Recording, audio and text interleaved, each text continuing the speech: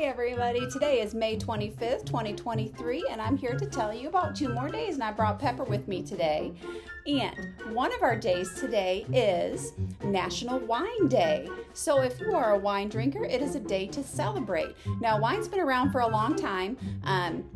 All different colors of grapes can be used to make wine. The Egyptians used to use all the different colors of grapes, but they would also add date palms, figs, and pomegranates to, change the flavors of the wine. And wine was first made in the United States in the 1600s. And one interesting fact I saw was, California is known as wine country, a specific part of California. And back in the 1970s, there were about 25 wineries there. And now there are more than 800. So wineries have definitely gained in popularity, just kind of like breweries. Now I've got Pepper's hair on my face.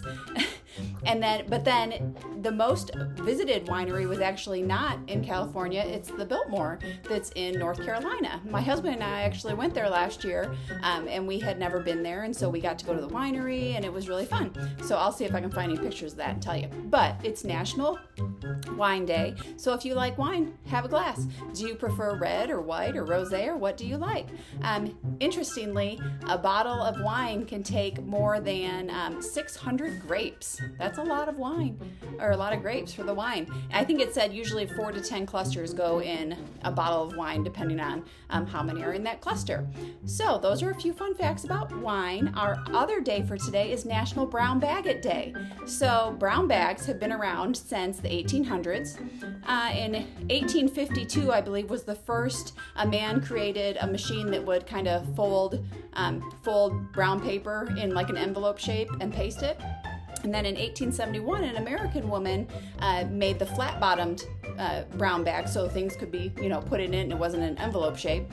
And then in 1912, I think it was, a man added cords and handles to make it easier to carry those brown bags. Now, when I saw Brown Baggot Day, I actually thought about how people would take their lunch in a brown bag instead of buying lunch, because eating out every day, if you work in an office, you could be spending $1,000, $2,000 over the whole year just eating out every day. So I thought of brown bagging it. Whenever I hear that, I think about taking your lunch with you. So a lot of times on the weekends, we'll make all of our meals for the week and then just warm them up through the week. But usually my husband and I will also make a soup, and then we'll both eat soup during the week. So that's an easy way to brown bag it.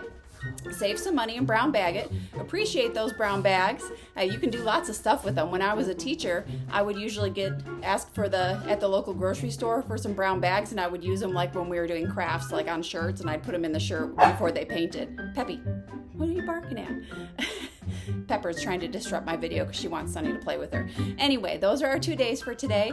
So my question for you today is, if you are of legal drinking age, of course, would you rather have a nice glass of wine out on the porch and enjoy the outside? And Pepper knows the word porch, so she's very excited now. Or would you rather plan out a meal and brown bag it all next week so that you can save some money? Let me know in the comments, and be sure to come back tomorrow to learn about more national days. I hope you have a good day, and don't forget to like, share, and subscribe. See you tomorrow. Bye.